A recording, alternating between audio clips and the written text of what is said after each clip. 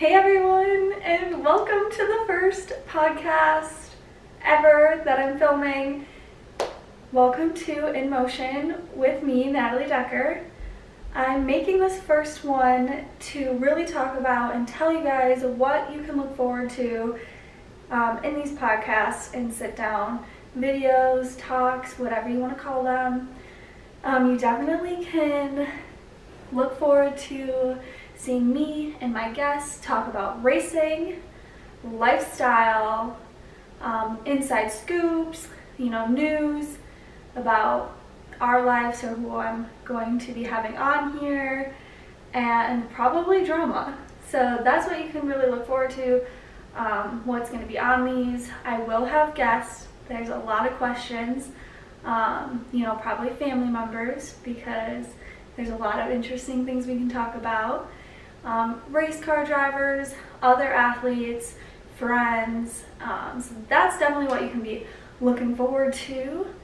But for this episode, I wanted to make it fun and interesting and really to entertain you guys. So on my social media, I asked you to send in assumptions that you have about me, and there's some crazy ones. So I have about 20 that we can go through, and I will answer truthfully as best as I can.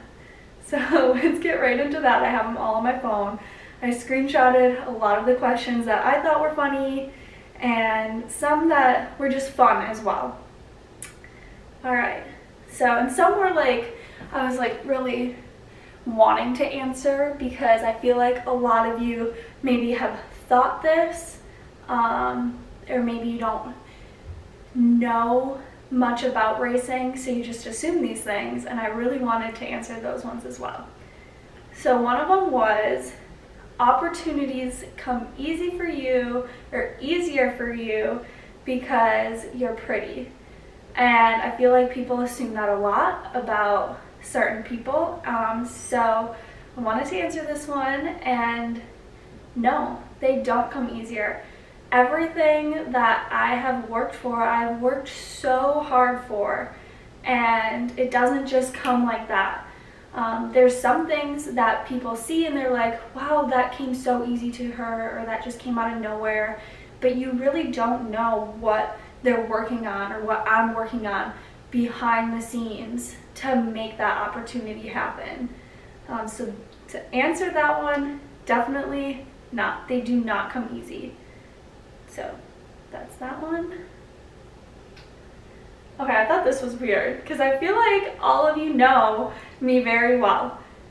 You don't like when fans approach you out in public. What? Okay, that is so not true. And for all of you that have met me in person, know that I absolutely love meeting all of you and talking with you, signing autographs, taking pictures. Even out when I'm in the grocery store, I run into fans. My parents run into fans and FaceTime me so I can meet them. That one is not true as well. Oh, this one is hilarious. Okay, it's been said that Derek is a contract boyfriend. Is that true or not? No, that is not true. I mean, that's really weird. That's not true. I've actually had a crush on Derek since I was 14 years old. And my old race teams, older people that I've worked with, even Derek and his dad even knows this, that I've had a crush on him since I was 14. So that is not true. It's pure luck that he's with me. Another assumption someone sent in was that I'm a model.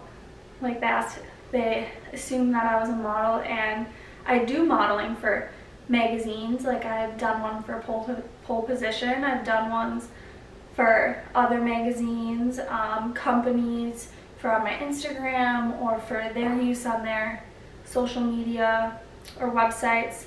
So I have modeled for companies, but I'm not a model. I'm a race car driver, I'm a businesswoman, I'm all those things, but yes, I do model, but I'm not a model. My brother and his girlfriend, that's definitely more their job title. If you didn't know, my brother is a model, yes. And he does that for a living. Like, that's how he makes his money, and that's like more of his title, because that's what he does to make his money. I don't do that to make money, but I do it as like a side thing because that's what it comes with, like the job. Like, other drivers have to model as well. So, but I'm not just a model, no. You have tattoos and or piercings. I thought this was fun because I do not have any tattoos.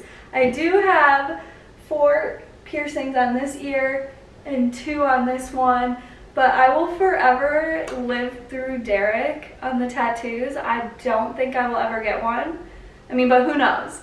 But I don't have any right now, and I really don't think I'll get one. And I thought this one was interesting too. You find teams that will sign you fairly easy, and I feel like I've seen that in comments on some of my photos and things like that, and that's not true. I don't just, and other drivers don't just go to a team because it's easy. It's never easy. There's so many things that go into picking a team, signing with a team. There's the sponsorship that you need to have. That needs to be all lined up before you even approach a team. You need to make sure the races you want or that the sponsor wants are available with that team. And also, if it's a good fit, like, that matters. And sometimes you don't have a choice because a lot of seats are full. Maybe at the team you want to race for, all their seats are taken, so you can't go there and you have to go to like your second pick. But it really isn't always up to the driver. You need to have the money, the seat needs to be available, and it does need to be a good fit, but those other things do come first. So that's not true at all, that assumption. All right, moving on to the next one. Okay, this one was just fun. Someone assumes that I like hot chocolate without marshmallows. Like, no, that is not true. I'm not a monster. I need marshmallows with my hot chocolate. Who doesn't love marshmallows in their hot chocolate? Number one, it looks good. It makes it look more pretty and like edible.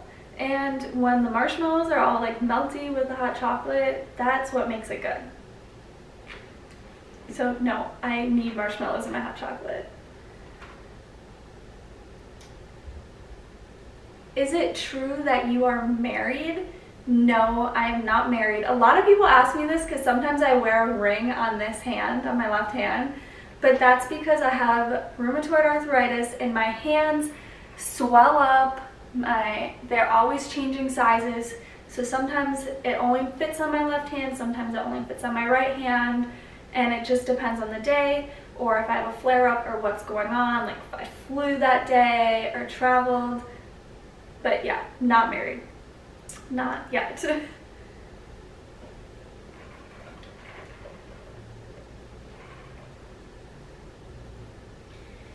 So someone assumes that I have trouble telling people off that deserve it. And I thought this was interesting because, like, some people also were like assuming that I'm not as nice as I seem through social media, but any fan that I have met personally will probably tell you otherwise, because I am just as bubbly and fun and nice on camera as I am off. But if someone deserves to be told something, or they're not doing something that they should be doing and you need to tell them off, I mean, I have no trouble doing it the right way. I'm not gonna be that mean person that just yells at everybody. But if I pay for something that, like, Derek has trouble doing this. If I'm at a drive-thru or a restaurant and I ordered something and I paid for it and it's not what I ordered, I will, like, ask nicely and tell them this isn't what I ordered. And Derek cannot do that. It bothers me so much. But, like, I'm like, I paid for it, I ordered it, like, this is what I wanted, like, please just get it right. but he can't. He'll just deal with it and eat it or drink it or whatever he ordered, and they don't get it right. He'll be like, I'm good with it, and I'm not. I can't handle that. That makes me so upset, and I'm like, no, like if you paid for it, Derek, you have to ask them to change it, or at least try. Someone sent in saying, you are actually a girly girl, and I feel like I show that. I feel like that shouldn't be an assumption, because I feel like my social media shows that I'm a girly girl, but yes, I'm very girly. I am a girl. I like to wear dresses and do my hair and makeup and all things that girls like. Yes, that's me. I don't take very long to get ready. I mean, Derek might say otherwise, but like I could get ready in 10 minutes if I had to. I prefer taking 30 minutes, but if I had to, I could do it in 10.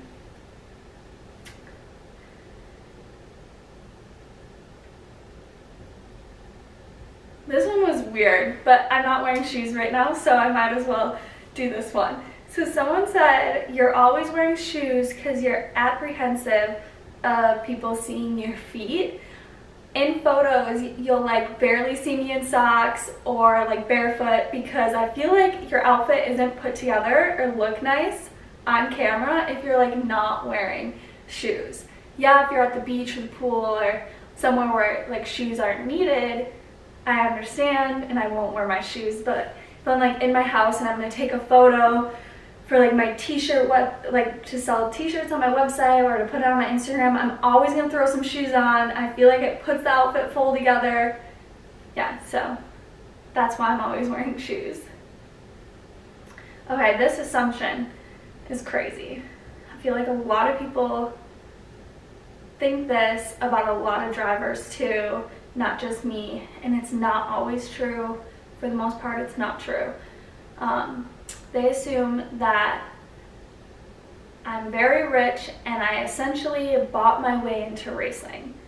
Yes, racing does cost a lot of money. Just to go go-kart racing costs a lot.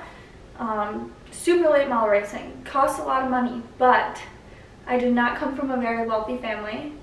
I didn't buy my way into NASCAR. I have a sponsor, and 29 is my main sponsor. I also have Remarkable Pillow and other sponsors that I have worked with throughout the years. So no, like my family has not bought me my way into racing. That is false. That is not true. And a lot of people think that of a lot of drivers, and it's not true. A lot of these drivers do have sponsors, and it's not their family's money.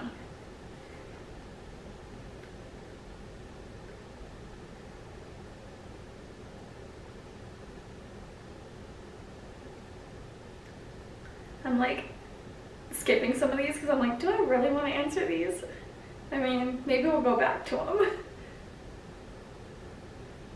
Okay, maybe we'll go back because they just keep getting worse, I swear, as I swipe.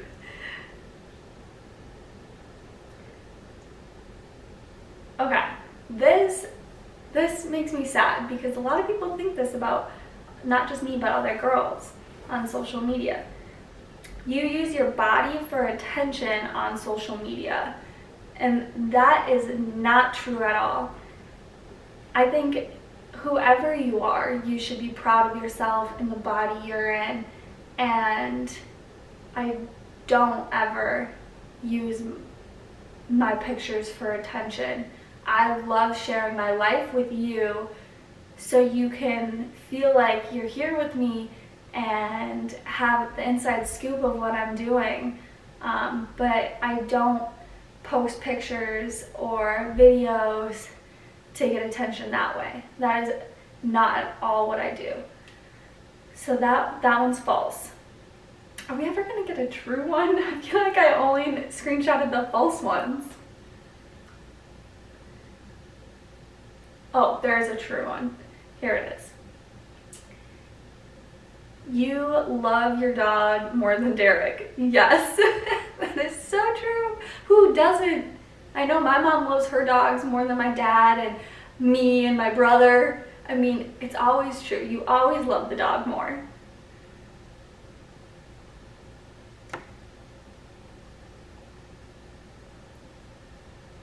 you are entitled because you make a lot of money in NASCAR, I don't even know what you mean or what they mean by entitled. No, I don't understand that question. I feel like that's a false, because I feel like people think NASCAR drivers make more money than they actually do. That one's intense. I don't even know how to answer that, because I don't feel entitled at all. In NASCAR at all, I don't feel entitled. And then in the real world, not at all. I feel like I'm a very small business trying to make my way through everything. And I'm learning and I'm young. Yeah, I don't know. You never raise your voice at anyone. False. I raise my voice a lot at my parents.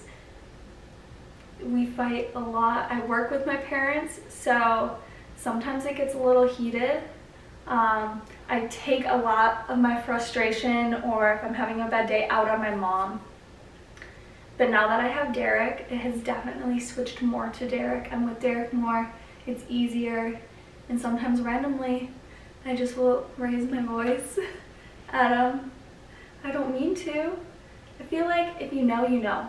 You probably do this if you really love someone and you're having a bad day. You're gonna take out your frustration on your loved ones and who you trust the most and who you know is gonna love you unconditionally. That's who you usually take out your frustration on. And that's why, you know, I do it to my parents a lot, or I do it to Derek, because I know that they're gonna be there for me anyways and help me through it. So yeah, I do raise my voice. I try not to let anyone else hear it though. Oh, I think that's it. I think we just went through all of them. Let me double check. But I really think we just went through all of them. Yeah. Well, I hope you enjoyed that. There was a lot of false. I guess I picked a lot of false ones, not very many true ones. But I really hope you enjoyed that. Thank you so much for tuning into the first podcast. Please stay tuned for more. Please subscribe and hit that bell so you can stay tuned for more podcasts, vlogs, and other videos that I come out with. And this is my first one, so I'm gonna have to read this, but Derek came up with this and told me to use it for like the signing out of these podcasts. And it goes, "We are going to stall out for now, but stay tuned for the next In Motion with me, Natalie Decker." So that's Derek's line he came up with. I hope you like it, but bye for now.